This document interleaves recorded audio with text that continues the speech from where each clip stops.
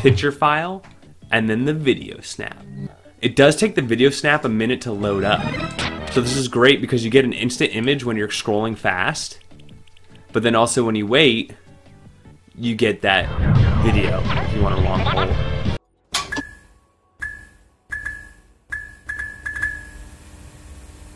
You do want to update to the best. You do want to update your RetroPie. Go to RetroPie setup. Make sure you're connected to the internet, either plugged in or on Wi-Fi. And you want 4.3 or better. If you want to update, go ahead and update RetroPie script. Once you've done that, go to basic install and then do another basic install, and that'll update your Pi to the latest version. So you definitely want to do that. Be on at least 4.3 or better. The next thing you want to do is go to Raspberry config. And then you're going to go over to interlacing options, select, go over to the right, select, and you want to go ahead and enable SSH. Would you like to enable it? Say yes. You could do a quick restart from here, but I don't believe you have to. So let's just go ahead and restart this, and then I'm going to go ahead and move over to my computer. You do want to go ahead and get Winscp. I'll put a link in the description. Just get the download for your Mac or Windows. Go ahead and download it and install it. Just regular install is just fine. First, load up Winscp. You should see something like this. For hostname, you're just going to type RetroPie in all caps. For the username, it's going to be PI lowercase pi. And then for the password, it's going to be Raspberry, RASPBERRY. Then we're going to go and press login. Searching for host. And you can see I'm now in my Raspberry Pi. Once you're in your Raspberry Pi, you're not going to be able to see all the folders I see here. You're going to have to go to Options, Preferences, go over to Panels, go ahead and Show Hidden Files. Go ahead and make sure you click that box there, press OK. And then now you should be seeing what I'm seeing here. And what you want to do is go into Emulation Station. And inside there, you should see some game lists. And the game lists are each system in your Raspberry Pi has its own list of games, and this is where your metadata is stored and where your file locations are stored. So let's just go ahead and take SNES for example, and let's go ahead and open up our game list. And you can see here we're opening it, and here you go. So inside here you can see we have the image file. The image file is in the home directory, Pi, emulation station, downloaded images, SNES 2020 Super Baseball USA. All these files, the marquee, the video, the image, and the ROM, all have to have the exact same font, spelling, everything, okay? So this is where you go in and you edit the XML file to add your images and video files. You might be wondering, well, how do I get that? So this is the master file there. But if you go back here and we go back again, you'll see that we have downloaded images. And when we go into SNES, this is where all of those images and marquee files are. So the marquee, we have the image, we have the video file. And as you notice, they all have the right name, or their dash video, dash marquee, dash image. Some people store them here. Some people also store them in the ROMs folder. You just have to tell your game list, back to this XML file, you have to tell it where you're storing it. So when you have the image and the video on there, it should work just fine. So here it's under game list is the XML file, and then inside is the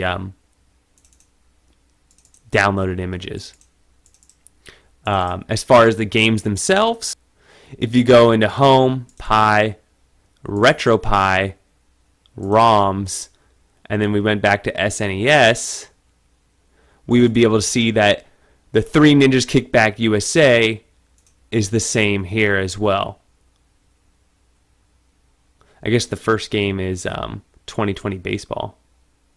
Okay, there you go, 2020 Super Baseball USA. And if we go here, we have 2020 Super Baseball USA. See how the name matches exactly? It tells you where the path is, where the ROM is stored. It also tells you the path where the image, the marquee, and the video is. So people have been asking me, how do I do a box art and a video? You have to have both the box art and the video with the same appropriate name guided to that specific ROM. When these are broken, when you see no image or no video, it's because either there was a like even if this I add an S here, or even if I add a dash right here, that's going to throw the whole thing off. So that's how specific you need to be. It has to be exact, and the files need to be in the correct path. Okay? So you could go ahead and transfer all sorts of things on here. I can go from my desktop and drag over ROMs. I could drag over the video files. I could drag over the artwork. All that is easily done through Winscp, just logging into your Pi, transferring it over the network. Once you've done all that, you just want to return to your Pi and restart. All right, so once you've done all that stuff, you know, it's just that simple, where you have the logo and then the video snap. Logo and then the video snap. Picture file and then the video snap. You go into UI settings. Let's say you want to turn off the videos. That's very easy to do. You just go over here and do basic only, or detailed, I believe.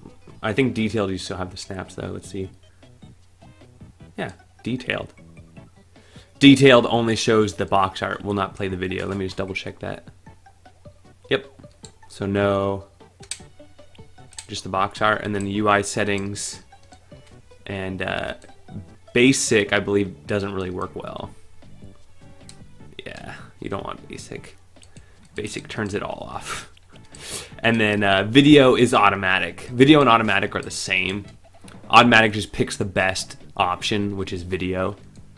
So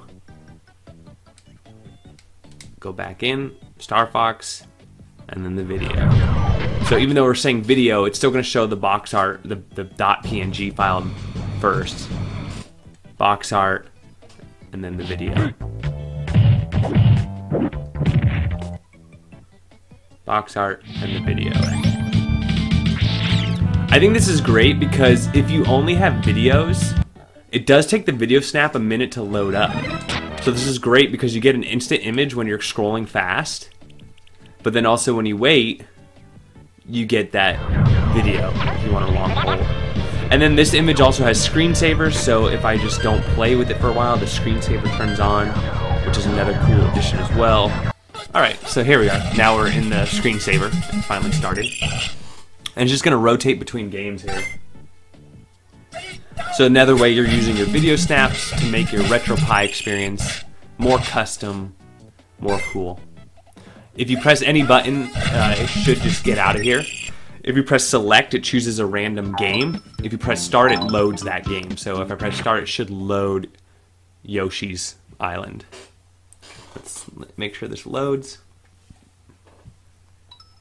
Boom. Nice. There you are. We're in Yoshi's Island all of a sudden. Cool. Start select out. So there you have it. That is video snaps. Hope you enjoyed the video. Don't forget to like, subscribe to the channel if you haven't already, and we'll see you on the next one.